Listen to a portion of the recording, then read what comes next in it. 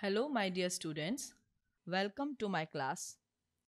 I, Dr. Swati Pandya, welcomes you. My dear students, in last session, we have discussed about sex determination and we have seen that there are two methods, XO type and XY type. Particularly in human beings, we used to see the XY method of sex determination. And today we are going to discuss in detail about how the sex determination occur in human beings. So A diagram here, it is representing the combination of sex chromosome in male and female. So here this symbol is used for male and this symbol is used for female. So along with autosomes, there are 22 pair of autosomes in human being. Along with this, one sex chromosome is present, which is denoted as XY, like this. So X chromosome is this in blue color and Y chromosome is just, it is comparatively smaller and it is denoted as this one. So both are actually different. Whereas in females, we can see that the last pair, sex chromosome, it is having similar type of homologous chromosomes, so XX.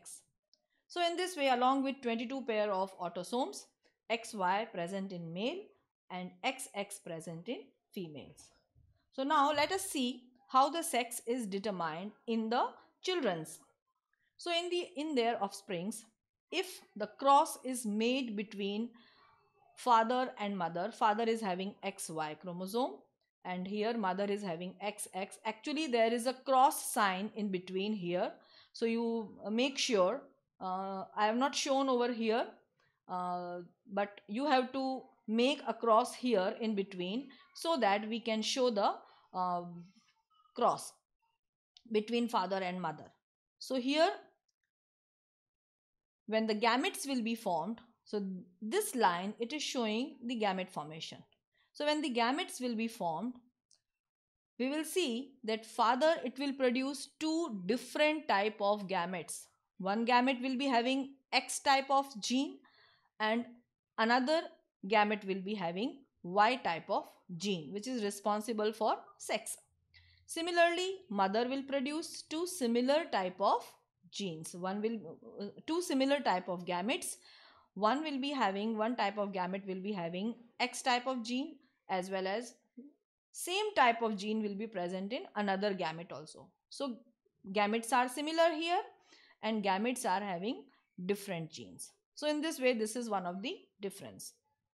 Now let us see the offsprings, the various combinations. Here we will see that this type of cross, when this X, it will be crossed with the X of mother, then the child, it will be having XX type of chromosome, so it will result into a girl child. Similarly, when this X of father combines with the another gamete which is having X type of gene, again a girl child will be produced. So 50% chances of having girl. So only when this Y chromosome of male or father, it will combine with X of mother, either this one or this one. You can see here when this is cross which is shown, when this is combined with this, then a boy is produced. Similarly, when this Y, it combines with another gamete, then again the chances of boy will be there. So 50% chances are there for girl and boy child. So in this way, the sex is determined in human. In last session, we have seen that this is the Drosophila fly. I have told you this is male, it is smaller in size. This is female, this is larger in the size when we compare the two fruit flies. So XY denoted in the same manner as we have shown in the human sex determination method. So same type of uh, determination will be followed in fruit flies also. One change only here we will see that autosome number is 3 pairs and one sex chromosome. So total number of chromosome pair, that is 4. So 4 pair of chromosomes are present in fruit flies. Then this is the example. In last session we have discussed about birds. So birds, they have totally opposite concept. Here the male, they will be having similar type of chromosomes, ZZ, denoted as ZZ, and females, they will be producing two different type of gametes because they are having Z and W type of chromosomes. So opposite concept.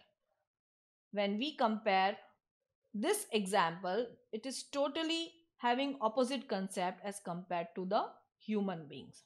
So this is the exceptional thing. In next slide, we will discuss another important term which is known as mutation.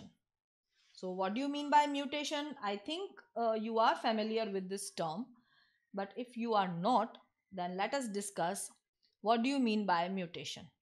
Mutation is a phenomena which result in alteration of DNA sequence. Any change in DNA sequence leads to mutation. And what will be the result? The result will be change in genes, which is known as genotype, as well as their external visible features also, which is known as phenotype. So genotype as well as phenotype will be changed when mutation occur in any organism. Now these mutations, actually one term is used when there is any chromosomal change. It is known as chromosomal aberrations, and generally it results into cancer cells. So these type of changes, they may lead to cancerous condition in any of the organism or cell.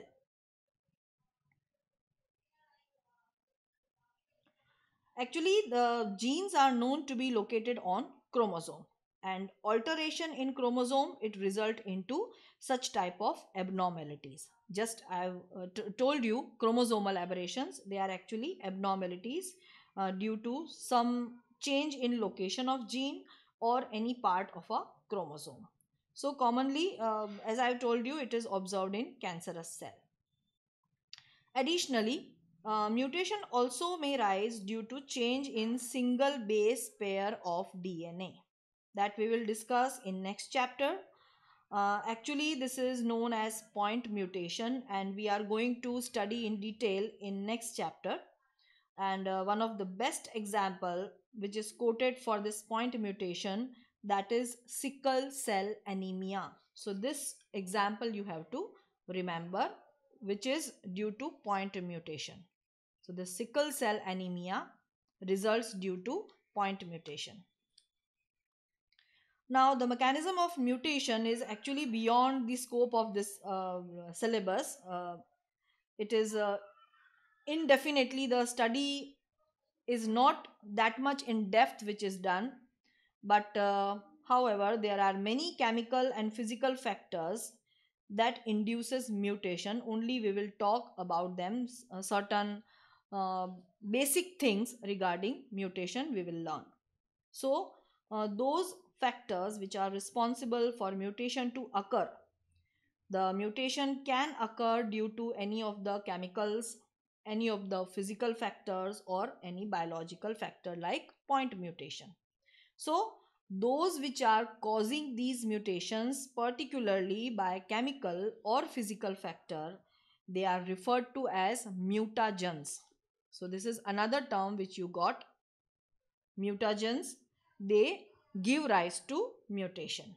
And physical factors, if we talk about, they may be ultraviolet radiations or x-rays or any type of radiations which are harmful. They may alter the DNA sequence. Similarly, certain chemicals, they induces mutation. Certain genetic disorders are discussed in our syllabus. And first of all, we'll see the meaning of pedigree analysis. It is a very important topic, and many questions they are asked in exam also on basis of, or on based on this topic. Actually, the idea that disorders are inherited has been prevailing in human society since very long time. And this was based on the heritability of certain characteristic feature in families. After the rediscovery of Mendel's work, the practice of analyzing the inheritance pattern of trait in human beings began. And we know that three of the scientists, they rediscovered Mendel's work. Let us revise their names: De Vries, Teschermark, and Correns. So they rediscovered Mendel's contribution in 1900. So by the use of the genetics, we can find many things which are useful nowadays. And since it is evident that control crosses that can be performed in pea plant or some other organism are not possible in case of human being, so study of family history about inheritance of a particular trait will provide an alternative. So actually, an analysis of traits, when we analyze the traits in several generations of a family, then it is known as pedigree analysis. And if you remember about the example, that family pedigree of Queen Victoria, it was studied and it showed a number of hemophilic descendants, as she was a carrier of the hemophilia disease. So with the help of taking a look over the family chart over generation one after the other, we can find these things. In the pedigree analysis, the inheritance of a particular trait is represented in the family tree over generation. This is the method. In human genetics, actually, pedigree study provides a strong tool which is utilized to trace the inheritance of specific trait, abnormality, or disease. Some of the important standard symbols we will discuss in next slide, as well as um, it is DNA. Actually, it is a carrier of genetic information, we all know, and it is hence transmitted from one generation to other without any change or alteration. So such an alteration or change in genetic material, actually it is referred to as mutation. Right now we have discussed about it. Let us see the symbols, and then we will talk about certain Mendelian disorders.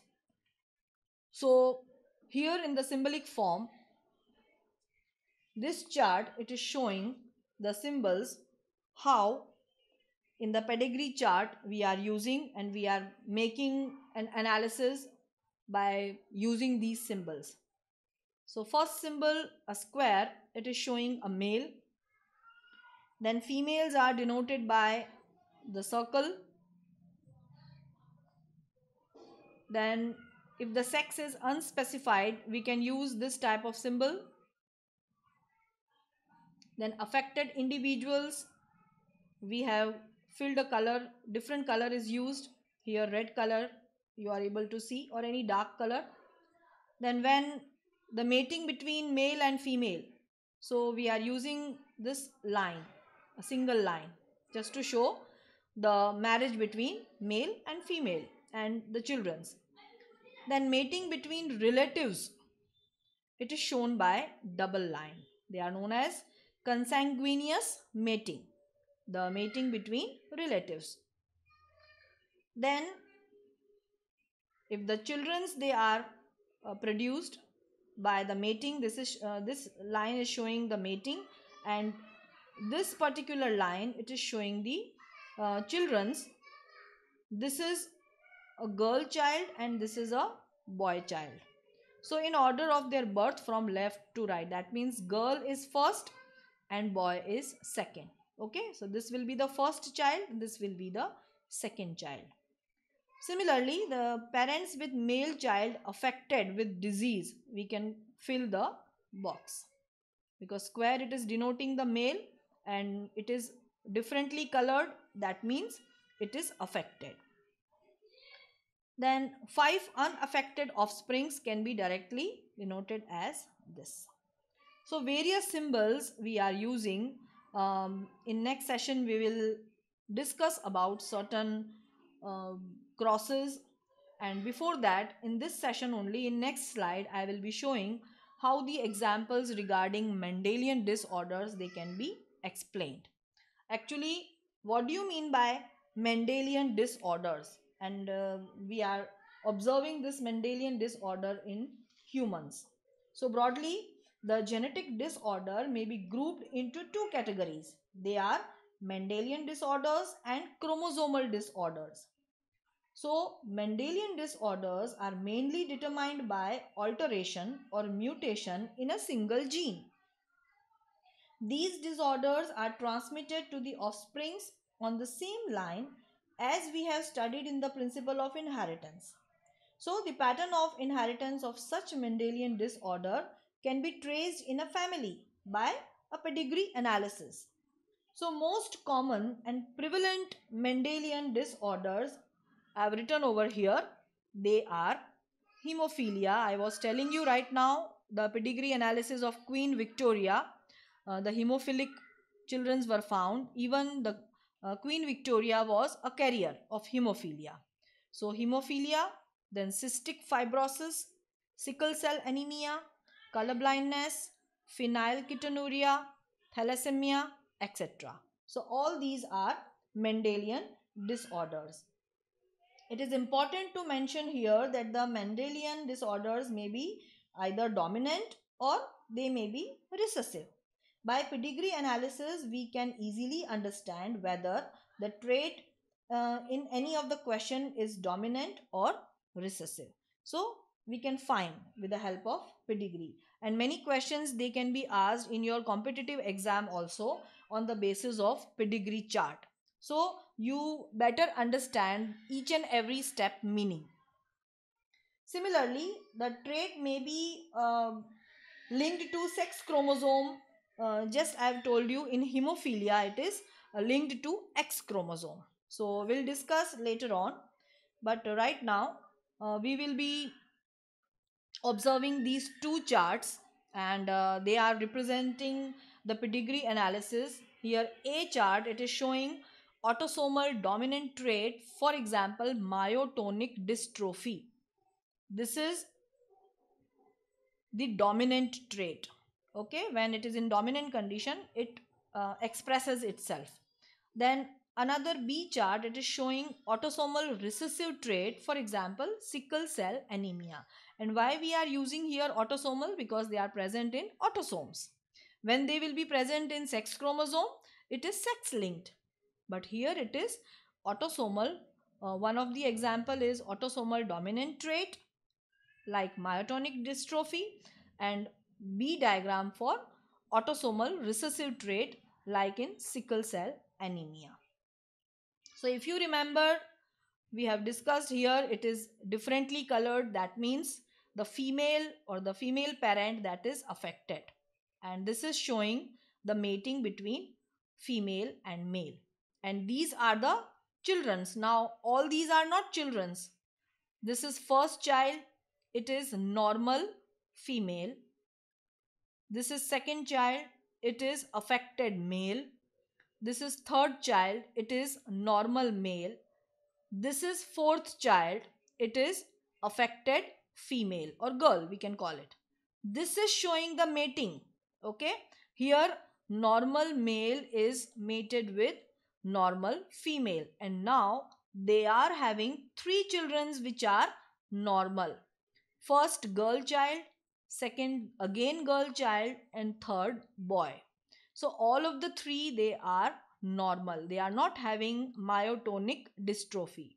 But when we'll see this cross, when affected female is mated with normal male, then they are also having three children.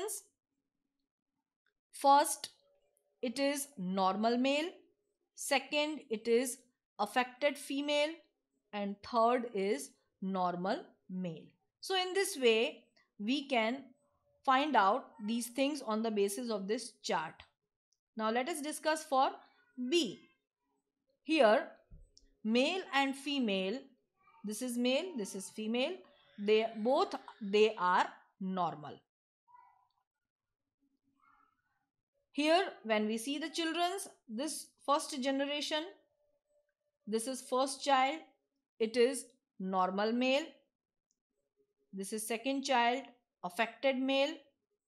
This is third child, it is normal female. Fourth, affected female. And fifth, normal male. Now, when this normal female it is mated with normal male, then still here we can see when both are normal, the children's they are normal, means they are not affected. But here the scenario is different. Here both are normal, still in one of their children, in the first male child, the sickle cell anemia it is found, it is affected, and the remaining second and third girls they are normal. So in this way we can show on the basis of pedigree analysis what are the traits in human being. So it is very helpful thing, and today we have learned all these things regarding the pedigree analysis, the Mendelian disorder. In next session we are going to discuss detail about some of the Mendelian disorder. So till then, take care, revise all the things. This chapter is very very important point of examination. Even the next chapter will be important. It is the study of genes. It will help you in further studies also in your colleges, or even in the further research work if you are going to there. So these chapters are very important to learn. So keep on learning, and till then, take care. Bye bye, students.